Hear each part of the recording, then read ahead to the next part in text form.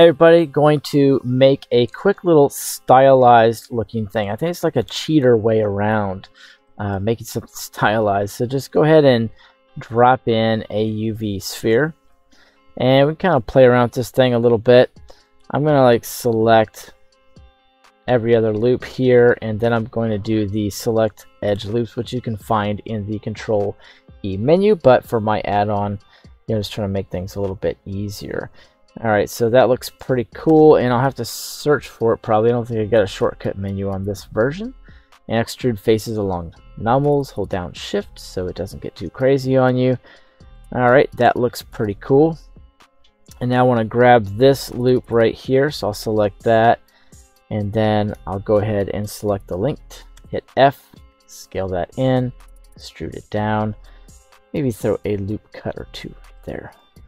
Yeah, it's pretty good. So it doesn't have to be too crazy. And then, of course, I've got the custom bevel. Just throw a bevel on, add the preset bevel. It's all set. It says you don't have auto smooth, but you just click shade smooth, and it gets rid of that for you. And so I'm just going to go back into edit mode, Control E, and I'm going to mark my freestyle edges. Excuse me. Mark all my freestyle edges. Then I'll go ahead and drop a camera in the scene. Something like that. Wherever it went, don't know, but let's see. Alt Y, active camera to view. I got that on my shortcut too, because I was really sick of looking for all these buttons, So G, Z, Z, bring it back. And that's kind of cool. Let's make sure the cursor is to world origin. Just drop in a plane, scale it up. G and Z. Maybe go ahead and select that edge and bring it up on the Z, hit A for all, Control B. Hey, that didn't really work. Control B, there we go. Get my little infinite background there, if you will. And then I can just shade that smooth too. And that'll kind of get rid of everything. Let's go ahead and look at this in cycles, turn off the scene world, and I'm going to pull up in HDRI, just like whatever, doesn't matter.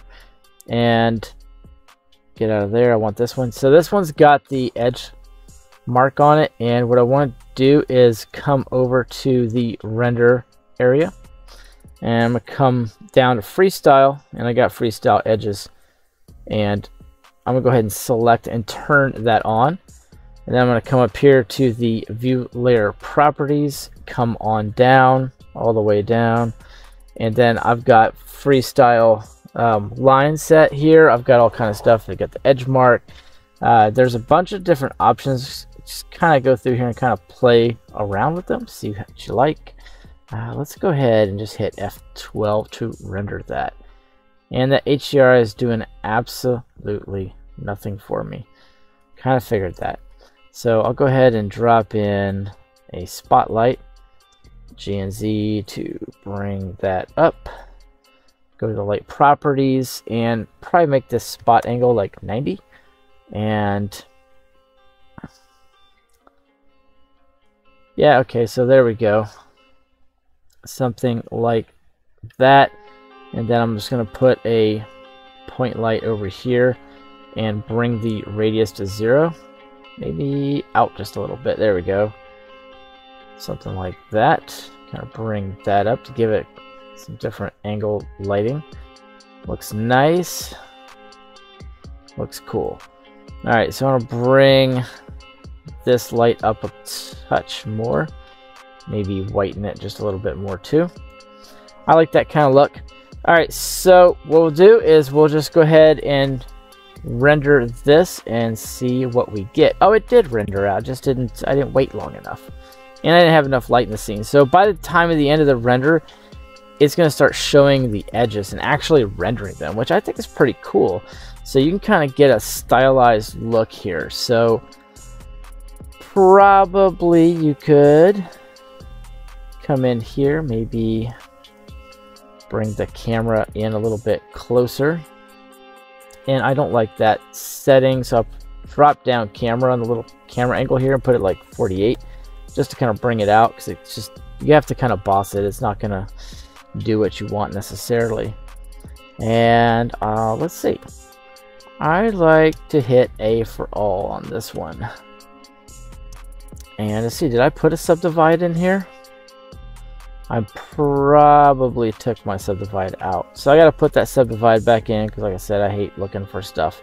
And I'll subdivide that, and then I want to hit Control E and mark the freestyle edges again.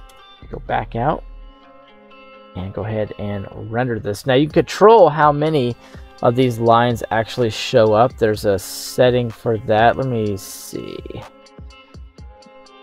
Okay, so the crease angle. So like I could bring this to say 90, and culling will definitely crunch some of the stuff that's not in the camera, so you won't actually see that. And so just kind of re-render this like 500 times. There's some other settings you can kind of play around with how they end up looking. Anyways, just thought it's cool. Just want to show you guys. You can kind of play around with this thing and see what you can get it to do. And then, of course, I'll show you one more thing here. If you select Ridge and Valley and go ahead and hit render, it'll give you something a little bit different. Shouldn't take more than a couple seconds. This NVIDIA is so fast, even for a little laptop. So there you go. You get that, and I think that if you, let's see, if we render both, let's see. I'm just curious, you know. I've been programming and doing this stuff for the last few weeks. I haven't been doing a lot of tutorials, so I'm really kind of thirsty for doing some tutorials, man. I love doing this.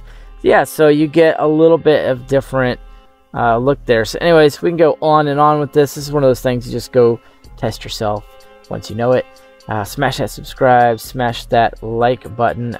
See you guys very soon. And yep, and that's it. Thanks for watching, everybody, and I will see you guys in the next tutorial lesson.